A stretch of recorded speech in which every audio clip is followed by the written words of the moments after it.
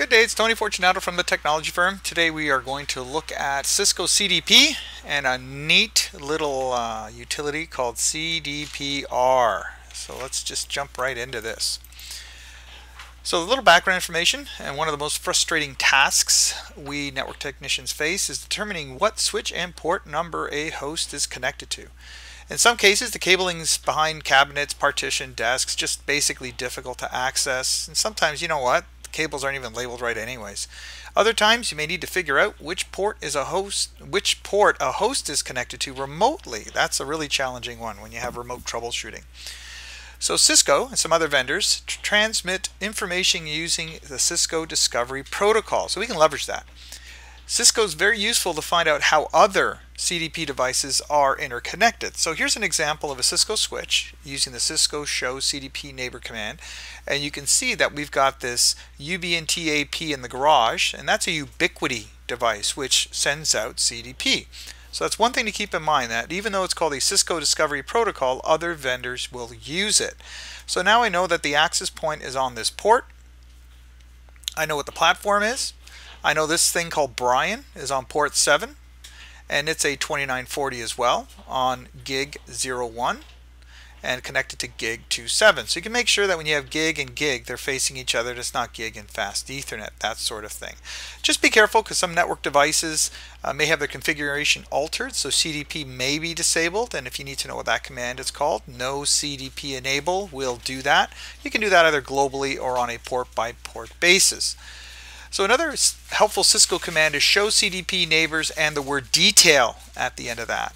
And by doing that, it'll not only tell you that little summary screen, but tell you a little bit about those devices, such as the IP addresses, the actual interface, the capabilities of that device, what kind of device it is, that sort of thing. And if you do want to manually find out what port you're on, you can always do that with Wireshark, right? So when you capture with Wireshark, start a capture, no filtering required, because we're going to provide a display filter. And as a display filter, you just type CDP. Please make sure it's lowercase, it is case sensitive, and you'll see the bar will go green, because Wireshark will make sure that you've actually typed something in correctly. And you have to wait, because by default, CDP on most systems will come out every 60 seconds. And I said most because it can be changed, and don't forget other types of devices other than Cisco might use CDP as well, right? So in this case, you can see I had 2 packets come out every 60 seconds.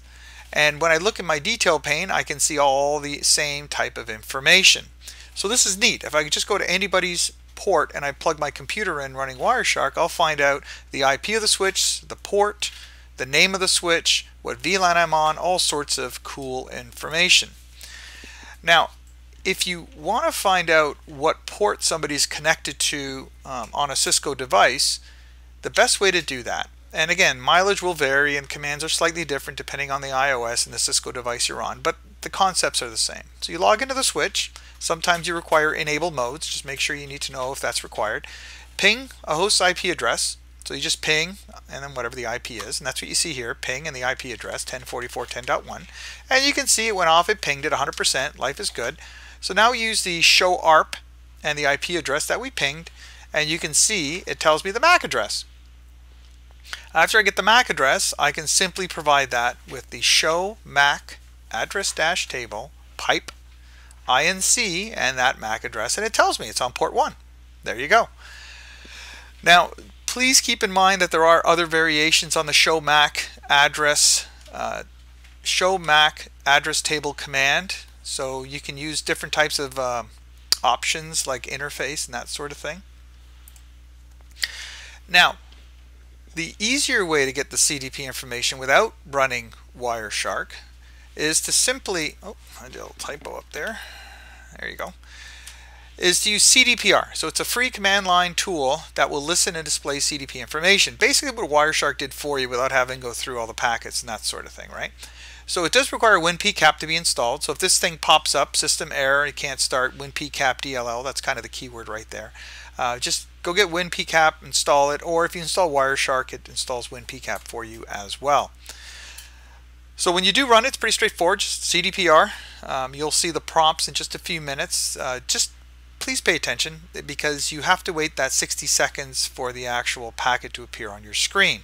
So there it is, sample output, CDPR.